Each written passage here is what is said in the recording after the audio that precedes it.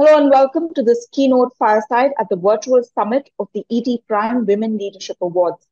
Leadership may be an innate quality, but it can be learned. While some women may struggle with leadership, they need that little push perhaps, that vote of confidence in their ability. Now, how do we do that when the architecture of so many things in the world is kept with men at the center? How do we build and sustain a culture of women leadership? What can we do as women to shine? Today, I have someone with me who shines very bright, someone who's seen facets and dealt with many issues and challenges of being a leader, a woman leader. And I'm very happy to welcome Naina Lal Kidwai, the chairperson of Rothschild India and chairperson of the India Sanitation Coalition. She's on the board of many companies. She was the past president of the Federation of Indian Chambers of Commerce and Industry and retired in December 2015 as the executive director on the board of HSBC Asia Pacific and chairman HSBC India. She's the 2021 winner of the ET Lifetime Achievement Award here at the ET Prime Women Leadership Award. Wonderful to have you here again with us, Naina. And great to be with you, Meloni, on such an important subject. So thank you for having me. It's our pleasure. We'll go right into the conversation. According to a report by EY, 95% of the Nifty 500 companies have a woman on board of directors now. But less than 5% of companies have a female chairperson. In 2022, women accounted for about 7% of executive positions on Indian boards, compared to 6% in 2017. It still means that nearly 93% are held by men. The number of women in non-executive positions on Indian boards has increased to 16%, from 16% in 2017 to around 21% in 2022. How do you analyze this data, and what does it tell you about boardrooms in India and women's place in them? You know, Meloni, I think we've now reached a stage where we can soon begin to celebrate what has moved. The needle has truly moved in terms of women representation on boards. I think your own statistics, as you've highlighted, indicate that in that particular intervention, which was important, the regulation that required a woman on board has more or less been achieved. And we can only now look to the one moving to two, and hopefully that will not require regulation, but best practice as people get convinced that having that one woman on board adds so much value. Why not have two? And for that one woman on board, I think it's often much easier to have two rather than be the only one and be a little bit of a goldfish in a bowl on that board. I think the other significant statistic that you highlighted is possibly even more important, and that is the role of executive women members in companies. And that increase is valuable because it shows that women have come up through the organization. We have had many women CEOs across different sectors, but we could do with more. And pipeline, as we saw develop in banks, which were amongst the first to have women CEOs, initially, the smaller banks, the foreign banks like myself, and then moving on to, State Bank of India, ICICI, Axis Bank, we have shown that it is part of a journey. And once it's established across a particular sector, and I say a sector because there are differences in sectors. We have seen success in banking, great success in IT, but it's typically been IT, foreign IT. Our Indian IT firms aren't quite there yet, and yet the heads of the, Accentures and others of that ilk have been women not once, but even twice over, Intel, etc. We clearly have issues in manufacturing companies. There's a view, wrongly I believe, that women are tough to bring in to manufacturing companies. Across the world now, there is a change therein. So sector by sector, it will need tackling. Some are still on the journey, others have well achieved it. And I think it is for those that have not to look at what they're doing wrong in terms of not attracting the right talent, and on the other hand, not thinking about what they need to do to make it happen. All right. You spoke about the intervention by SEBI, and that's a point that I'd like to get into a little later. But here, the data that we have shows that there are more women that are being absorbed in non-executive positions than in executive roles. Uh, what sort of an impact does this have, on business culture and on the wider ecosystem? I think both are important. The non-executive nature spiraled up because of the SEBI intervention. It would not have happened otherwise. And I was of this school of thought that women didn't need quotas, women, would make it in their own time. But I believe I was wrong. I think we needed that intervention at that time to escalate it. I think we would have got there, but it would have taken much too long. So that intervention helped, and the non-executive nature of it. And I believe it will help the executive members to come up. And I can give you my own example. I was only deputy CEO of HSBC Bank when I got invited, and with a good chance of being CEO. And it's possible that Nestle management that offered me the role of being on their global board hoped for or expected this. But as a deputy CEO, joining a global board of Nestle was a big step for me. And I believe it helped me in the role that I finally filled as CEO of HSBC, and then prompted HSBC to look at putting me on their Asia Pacific board, because there may have been a thing of, hey, well, if she's good enough to be on the Nestle global board, why not on ours? Because it was the first time that they actually looked at putting one of their country heads from India onto their global boards. And Mike is the Asia Pacific board, which was 90% of the bank's business. So one helps the other. And I believe for every woman who served as a non-executive board member, and not just women like myself who are in the sunset of our careers, but those in middle management who have come into boards will benefit in terms of what they learn, but will also be profiled with other, typically male board members, who then understand who they are, what their skill is, and suggest their name to be on other boards. That helps them in their executive roles because of the experience they've learned. And I believe in time to also chair the boards. All right.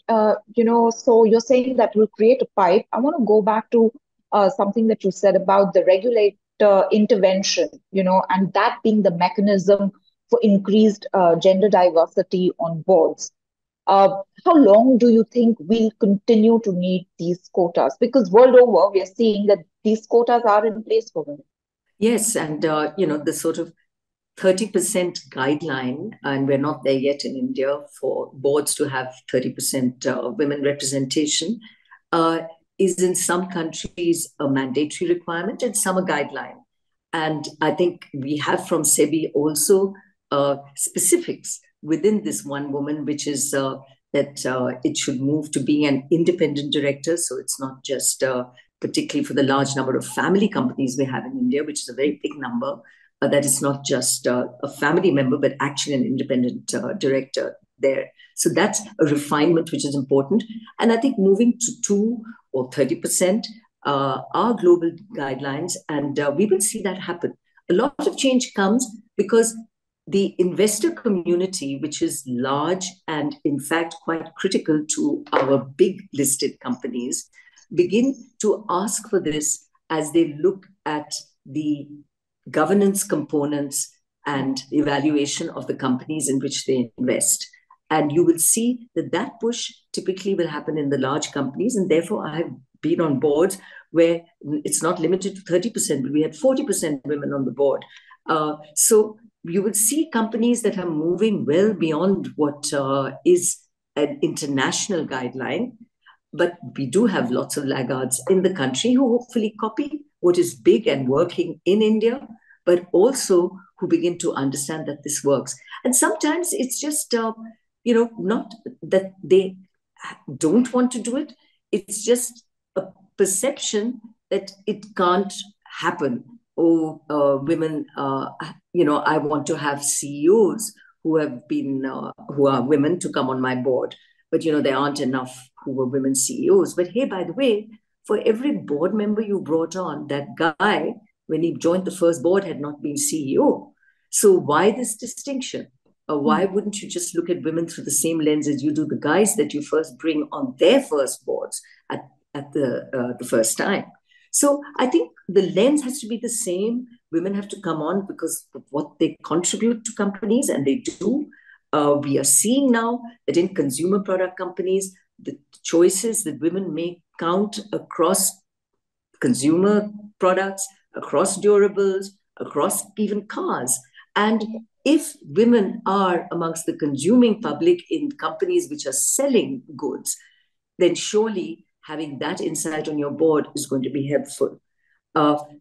You do have the talent that you can deploy that are women.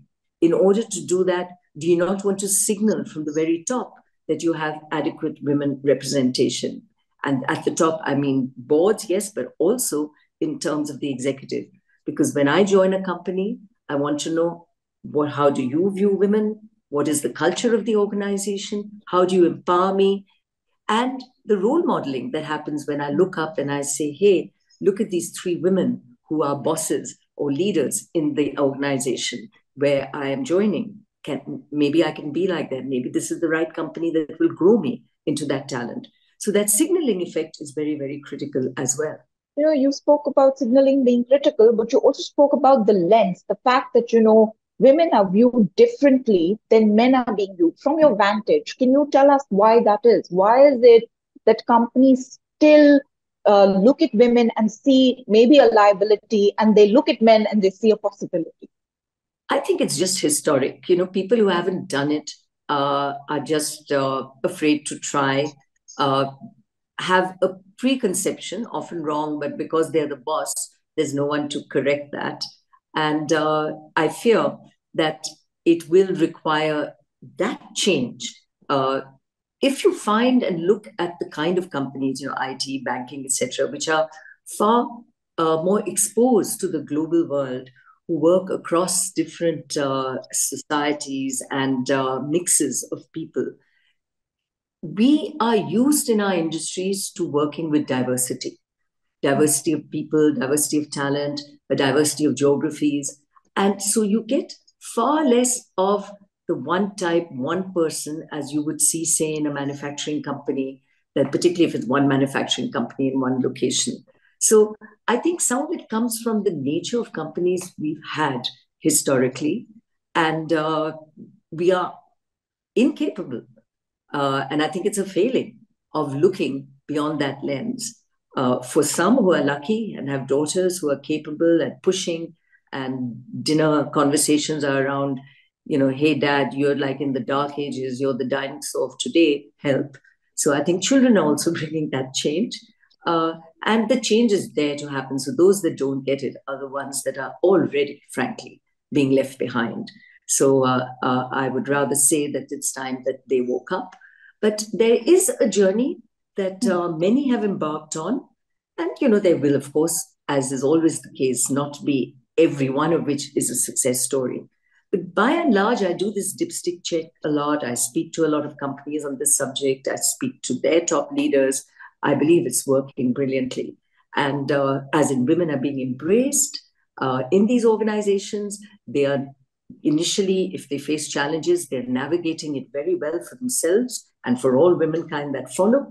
And the guys who are there, many are really more of a school where they would rather mentor the women, keep an eye out for them, include and boast about that success rightfully. So I think we are now at that tipping point where we have gone from being way, way behind to one where the choices are going to be made as they should by looking through the same lens, to your question on that subject, where it should be about the quality of talent, the quality of contribution, the ability of the individual, and not through the lens of gender.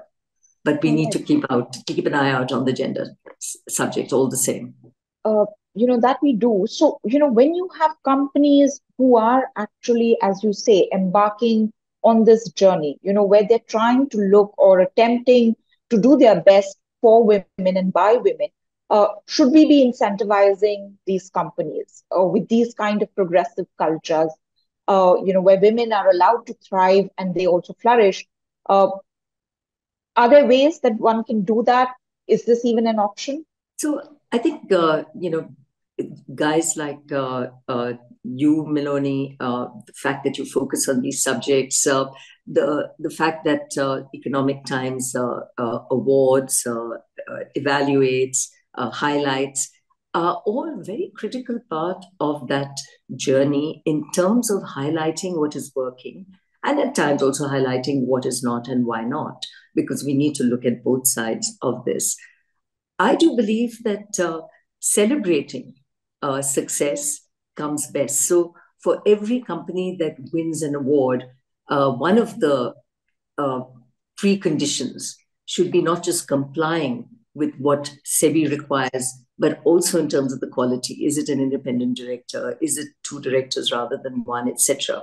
So, when we set evaluation criteria across everything we look at in that company, and the way maybe business schools also profile the company when kids are looking to apply, continuously highlighting what the company is or what it isn't on all these criteria. Yes, sales, profits, definitely about the culture of the organization, but embedded in culture is the issue of diversity, of gender, of enabling, of allowing each individual to rise to their full level of competence and ability.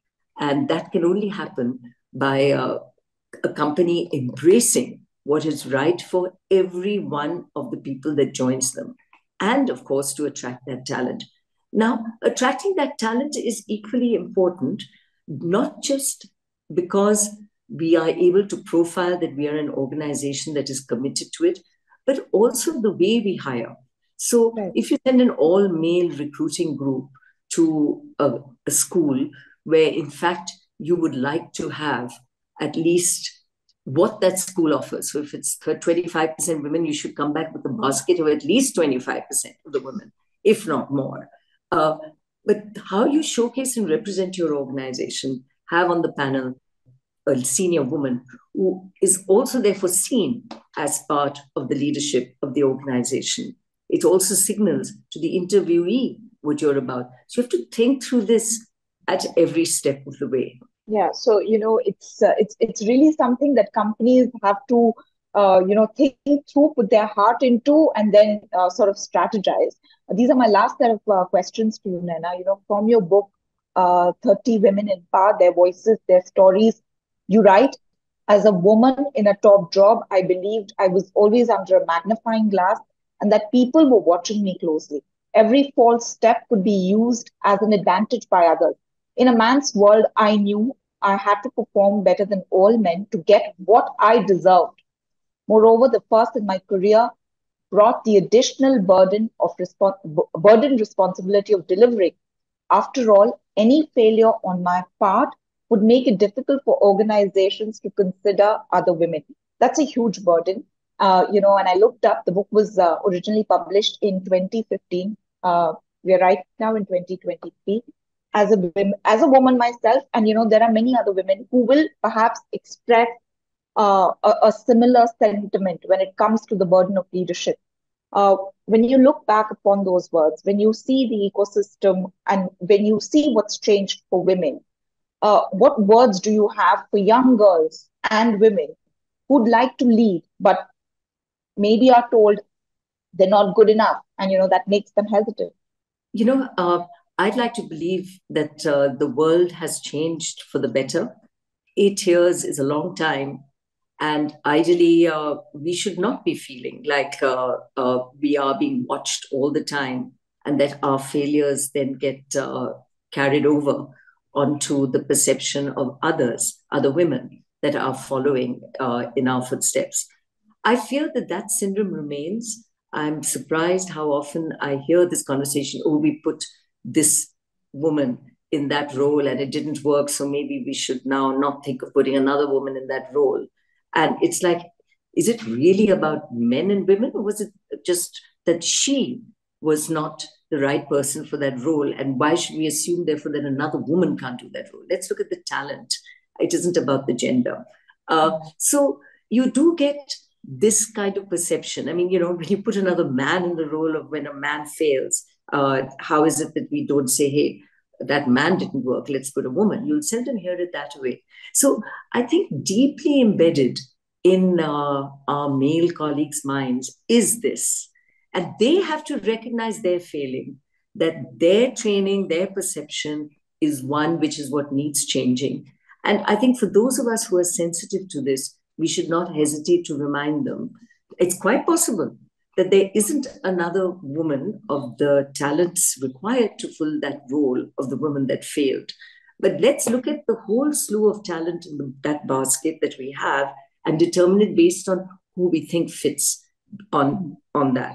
So I don't think we're there yet in terms of the way we look at women and men and truly, truly looking at it as equal and then pick the best talent.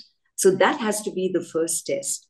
In terms of goldfish in a bowl, I think that hopefully has changed. There are far more women in the workplace. We aren't being watched as closely as we were earlier. And hopefully we allowed that little bit of space to fail like everyone else. Learn from our failings, not be punished by it, and certainly not have all of the womankind punished for it. So organizations have grown up and the world is a better place. But are we where we need to be or want to be? Absolutely not. So that journey is still one which we are on. It's getting better, but it does need to be addressed across the board.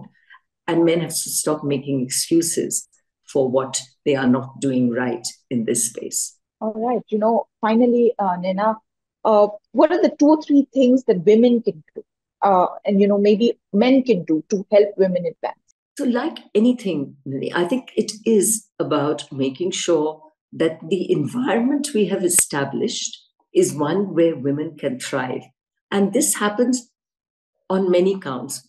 The first is, of course, to go beyond the tick box exercise, because many organizations now understand what needs to be done, but to make sure that we're following through with heart and spirit in what is behind ensuring that we have that place. So yes, you can have maternity leave, but if every woman who comes back from maternity leave is punished for having been on maternity leave, not given the right roles, not maybe allowed to advance through the organization along with the cohort group, all of this signals that it is still punishment. So how we re-engage with women in our workforce when they return from leave is one aspect of it.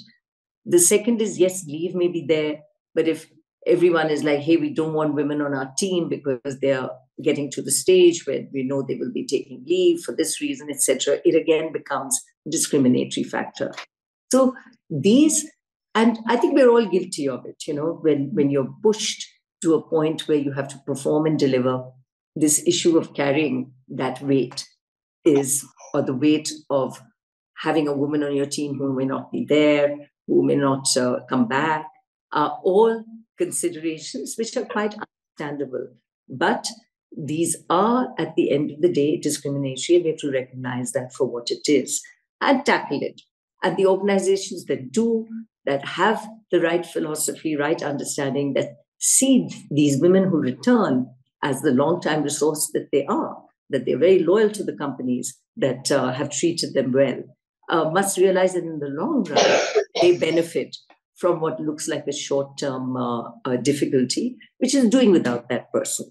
And the better the woman is, the more it's going to hurt when she's away. So in a funny sort of way, she's the one who's likely to be punished more because you want her back because she was so good at what she did, but she's the very kind of resource you want to retain. So I think we need to have with us companies that understand heart and soul as to why they want these women and the women to stay and how they can embed them with the organization by treating them right when they're feeling the most vulnerable, which is when they're leaving the workplace temporarily to go and have a baby or look after other fronts at home. I think a second area is about helping women themselves understand where they must say no to the load being put on them. And this can happen in various ways. So one would be that women themselves talk to each other so they can learn from how they're tackling these issues. And here, the big challenge for us right now is society itself, which has not changed. I saw a survey recently, in which 75% of the men said they were very happy to have their wives go to work. But interestingly, when asked about and what is the primary role of the woman, they saw it as looking after the home and the children. Now, that is the dichotomy. Yes, she can go work, but she also has to look after home and the children. It's not seen as a joint responsibility. And as long as that is imposed by society on the woman, she cannot realistically juggle both roles without support. And it has to start at home with the husband, but also the in-laws, your own parents. I mean, how often is it that your own mother might be saying, hey, don't you think you should be home more with the children? Aren't you getting a little carried away with your work? I mean, I certainly had that happen to me. And as a result, you begin to be filled with the same self-doubts you should need. So for us as women to understand that, hey, it's time we rally the troops around us, our extended families, to come in and support us where they need to, and not just feel we have to be the most important driving force at home with the family, be the right daughter-in-law, be the right mother, be the right wife, and at the end of it just collapse from that whole effort. And some will throw in the towel at work because they find this is too much indeed to cope with. And we saw this in COVID. Women suddenly found they were home. They didn't have the advantage of a school system where their kids could go off to, husbands at home. And I mean, you ask any woman, is she happy at, making chapatis at 10 at night for the rest of the family? I'm sure the answer is no. You love serving your family. You love doing what you have to, but you don't want to be the only one doing it, or the expectation that you do it and you're a failure if you don't. So we have to have society itself also reflect on the burden it puts on working women, and women also to say no. And I don't mean fight when you say no, but really help the family understand the journey you are on. It's not easy. And for a lot of women, I think it is tough. But as you say, it's very important that families, and then through families, society at large, understands the kind of burden that they put on women and share that load so that women can succeed, for society to succeed. Naina Lal Kidwai, it's been an absolute pleasure having you here at the ET Prime Women Leadership Awards. Thank you so very much for your time and for your thoughts today. Thank you. Thank you, Melanie.